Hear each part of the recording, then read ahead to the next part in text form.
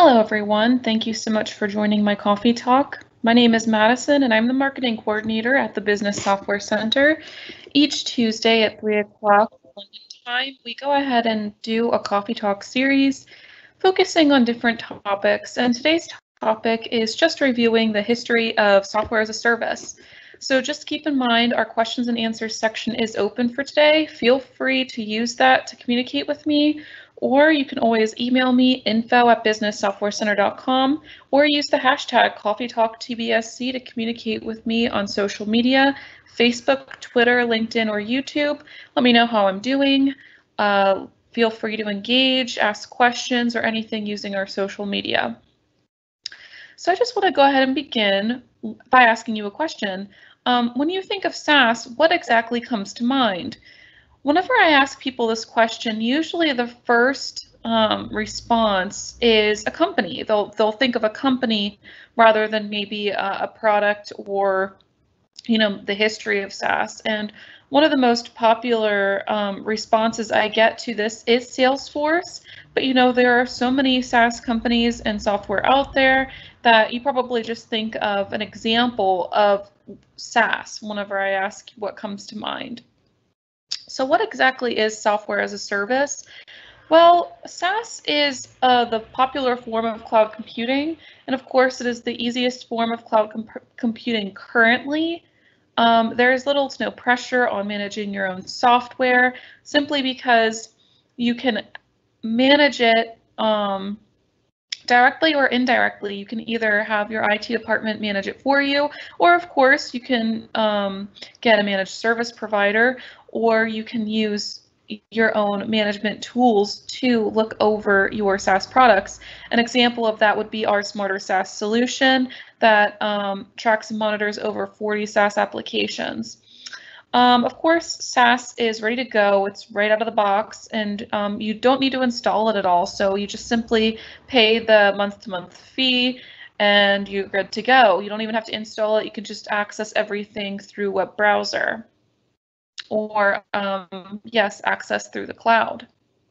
And so other key characteristics of software as a service includes it is hosted and delivered online. It is the most commonly used cloud service currently. Let's see, it does offer security, compliance, and maintenance as part of the cost, so I think that's really beneficial. Security is huge, and these SaaS companies make it their goal to constantly put updates into their products, and so those updates are delivered directly to the cloud, so you're always in compliance and you're always having the best security features through the cloud, unlike on-premise where you constantly have to install the updates. Anyways, so I'm just going to go ahead and dive into the history of SaaS. So as far as software goes, Grace Hopper is one of the people associated with the development of software.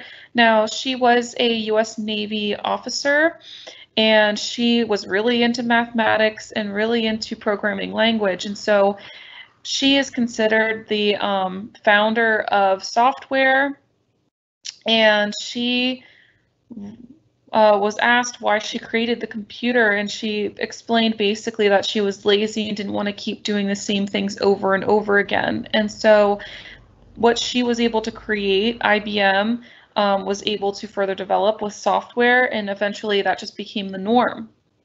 So if you missed my talk on who Grace Hopper is, feel free to check us out on YouTube and review. I dive into Grace Hopper in more detail just because she was such a key figure in the history of software. But moving on, compatible time-sharing systems were developed in the 1960s, and essentially this is something that helped make computers less bulky and less expensive. So in the 1960s, of course, computers existed, but many small businesses never wanted to purchase them just because they were so huge and so expensive. And so MIT was able to come up with the compatible time-sharing system, and basically what that was is there was a host computer that could hook up to different terminals, and so the terminals would be smaller and they were all connected to this host computer here. It's very innovative and made it more efficient and quick for small businesses to get involved with computers. So yeah, I would say in the 1960s, we definitely saw development, and that definitely helped with the history of software as a service. So in 1976, this is another really key important,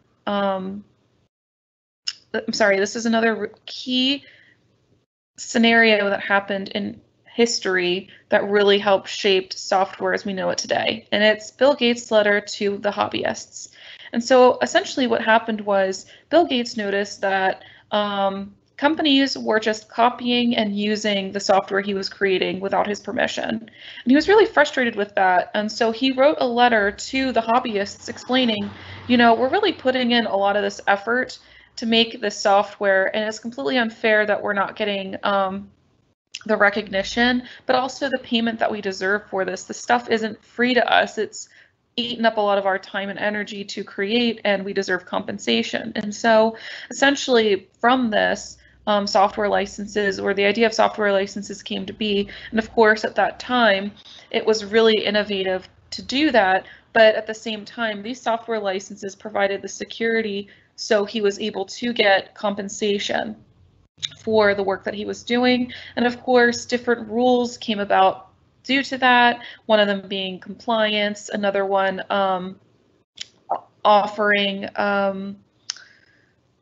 yearly contracts or 5-year contracts, etc.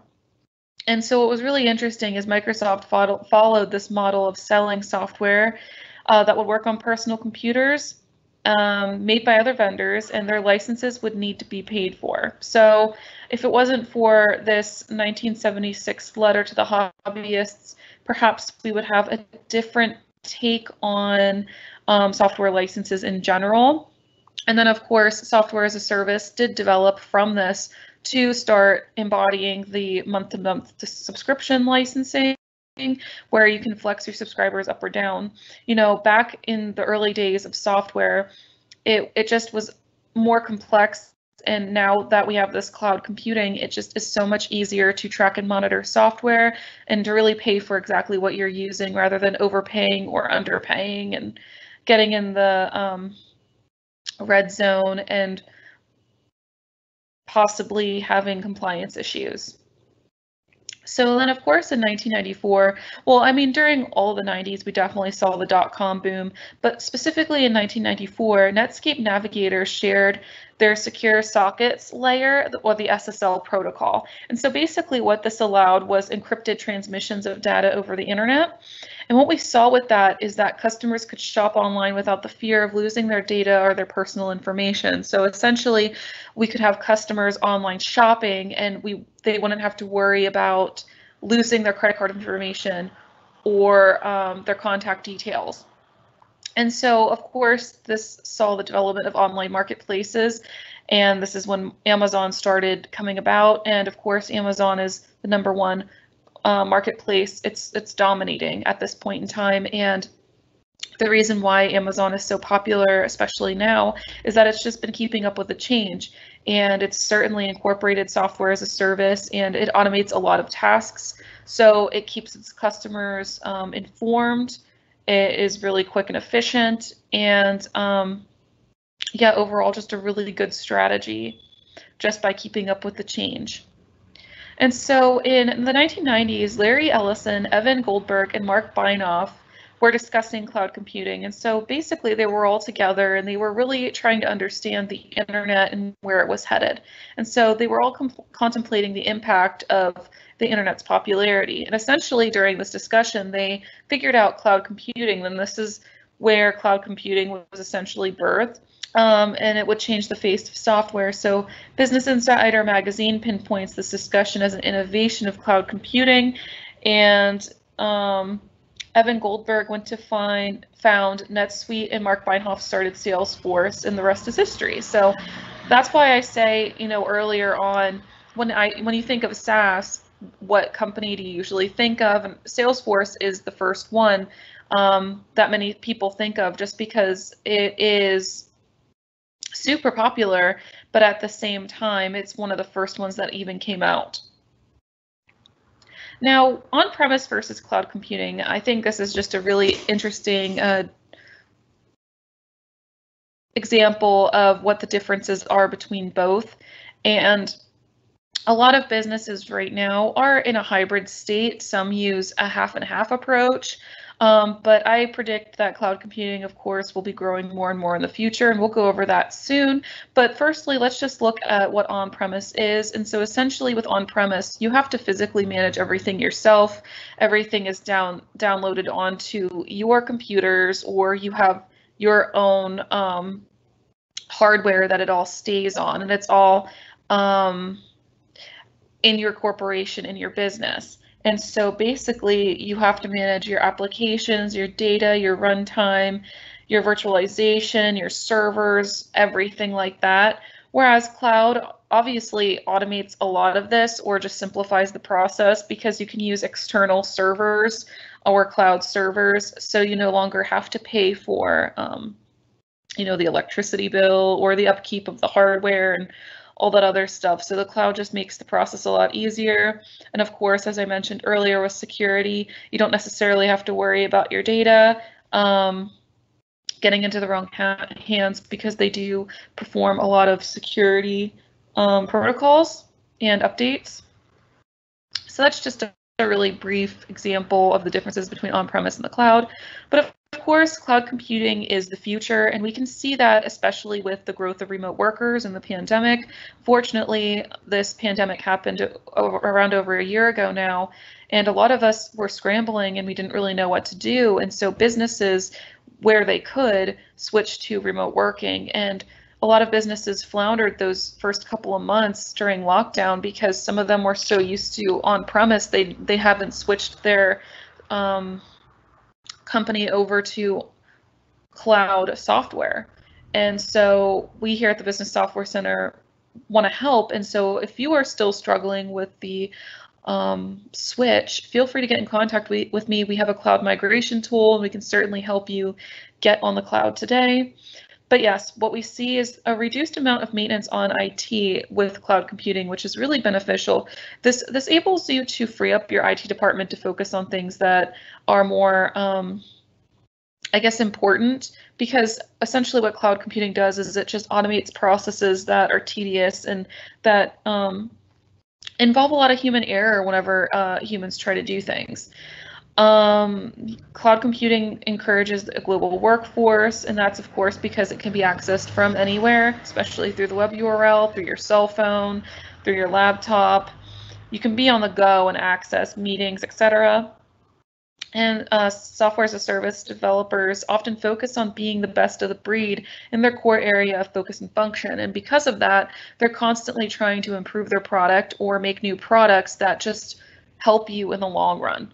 And this allows businesses to pick and choose which software they need for each function they are looking to improve.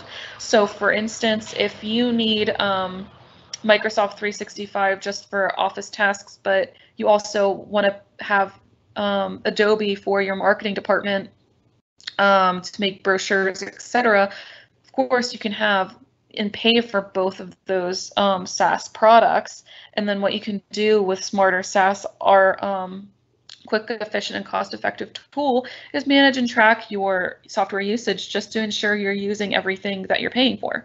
So yeah, I hope that you were able to get a nice sense of exactly the history of SaaS. I know 10 minutes is really hard to cram pack everything that we have here. So if you have any questions, feel free to drop them in the comments area. I'm just going to check and see if we have any questions coming in, and I can try to answer them to the best of my ability. Okay, I don't see any questions coming in. Of course, if you're a little shy, that's fine. Feel free to email me at info@businesssoftwarecenter.com. Yeah, so that was the history of SaaS. And as you can see on my screen here, our next coffee talks are benchmarking Microsoft 365 usage and implementation. So that's just going to take a closer look specifically at Microsoft 365. Then we have audio and visual with Microsoft Teams. I would say if you have a remote working staff, it might be best if you join in on this, especially if you use Teams, because you can get tools to certainly improve your communication. And then we do have a partner talk on April 6th with our partner Ring Central, and we are going to discuss how you can improve your resources and manage your remote staff. So yeah, 3 really good talks coming up. Of course, these are all free to join into, so you're welcome to join them. Just checking to see if we have any questions coming in yet. I don't see any, that's okay. And I will post this video on YouTube later on today, so if you ever need to rewatch it, it will be available for you. Thank you so much for joining me, and as always, I hope you have a great day. Take care, and I'll speak to you soon. Bye.